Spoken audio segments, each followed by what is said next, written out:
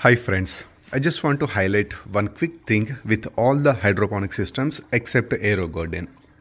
For example, I have a LetPot hydroponic system here, but I see same setting in all the other hydroponic systems such as iDoo, Spider Farmer, Mars Hydro, LetPot, etc. So coming to this, these gardens come with two grow modes. The one we see here, vegetable and herb, and the second one is flower and fruit.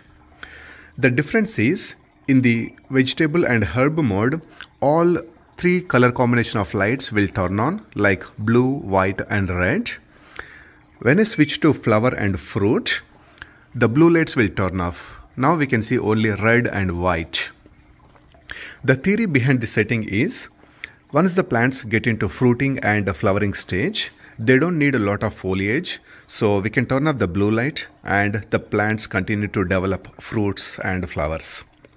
But the catch is, even during the flowering and fruiting stage, the plant still needs enough foliage, because the foliage will help with photosynthesis and that will help the plant develop the fruits.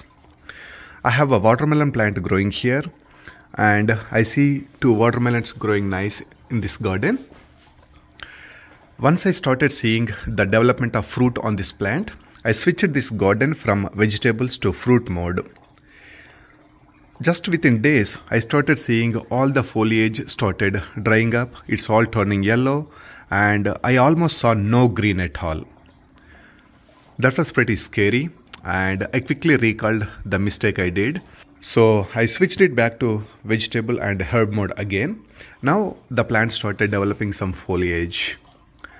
Because of no foliage for some time, the development of fruit almost got stunted.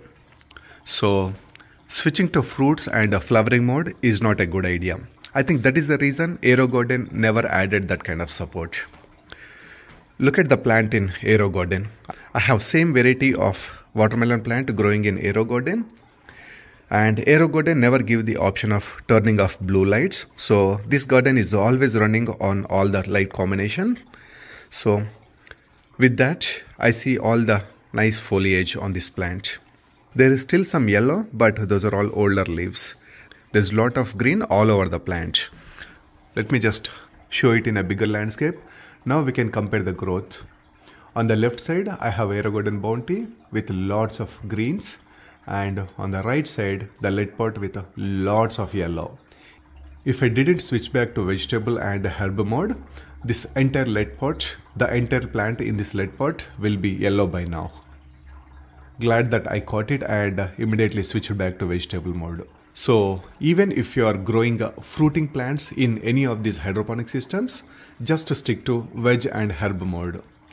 If you really think it is going to help you, maybe you can play with it. For example, you can keep the plant 2 days on vegetable and herb mode and 2 days on fruit and flower. But that's maintenance. You need to keep remembering like when to make the switch, etc. But I'm not going to play with it. I'm simply stick to veg and herb mode all the time. Doesn't matter what plant I'm growing, whether it is vegetable or whether it is fruiting plant, I will simply stick to veg and herb mode all the time. Very similar to Aerogardens.